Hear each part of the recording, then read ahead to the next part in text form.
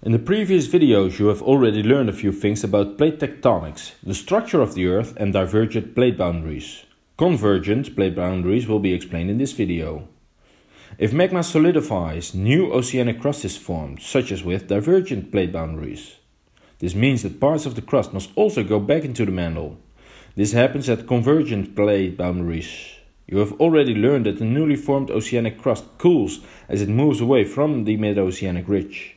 The density of the plate increases due to cooling.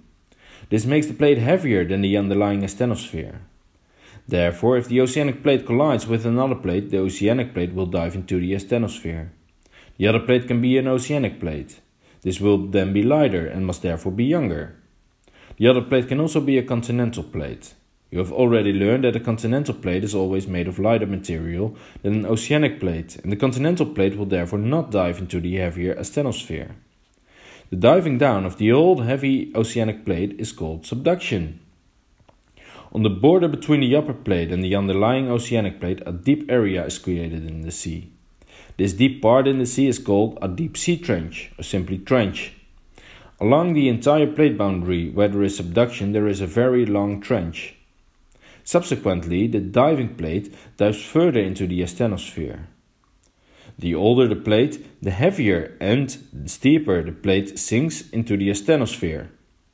The part of the plate that sinks down pulls the rest of the plate into the asthenosphere. This force is called slap pull.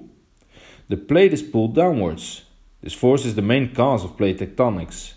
The Pacific plate is very old at the time of subduction, which causes the plate to have a high density and diving steeply in the asthenosphere. The slap pull is very strong here, and the Pacific plate has a relatively high speed of around 10 cm per year. On the west side, the Pacific plate dives below the Philippine plate.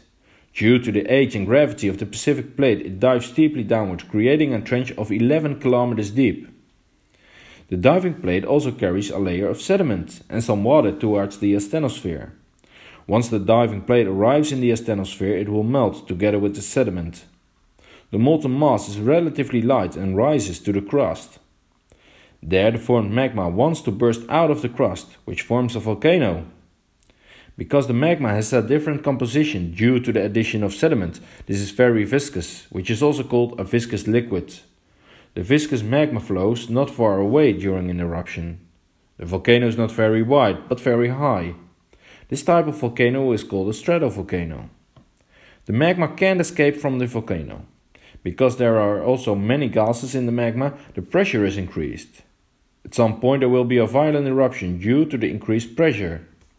This is an explosive eruption. There is a lot of subduction around the Pacific Ocean, so there are also many stratovolcanoes. This area is therefore called the Ring of Fire. There is a ring of stratovolcanoes around the ocean. When a stratovolcano has been emptied, the steep slopes miss the material they could lean on. That is because it has been emitted. This allows them to collapse. Such a collapsed volcano is called a caldera. Sometimes water collects in the caldera, creating a lake, and sometimes the caldera lies in the sea, creating a circular island. The inside of a caldera can be full of water. The Greek island of Santorini is an example of this. The distance from the volcano to the trench is determined by the age of the diving plate. The older the diving plate, the heavier, the steeper the plate dives down. As a result, the plate melts closer to the trench, so that the horizontal distance between the trench and volcanoes is not very large. In short, parallel to the deep sea trench, a row of stratovolcanoes is created. Due to the convergent movement, both plates are compressed a little bit.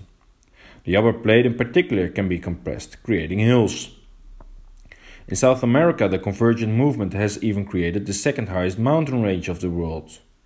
This is just an exception because it usually only causes a hilly landscape. The unique situation of South America will be explained in another video. In this video you have learned what subduction is, how it originates and what consequences subduction has for the height difference on land and in the sea, and how subduction leads to explosive volcanism. In the following video I will elaborate on a convergent movement in which only continental plates are involved.